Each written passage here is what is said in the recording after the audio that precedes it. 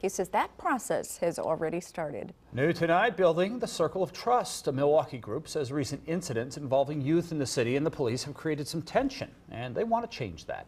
So a group calling itself Safe and Sound is launching youth police listening sessions.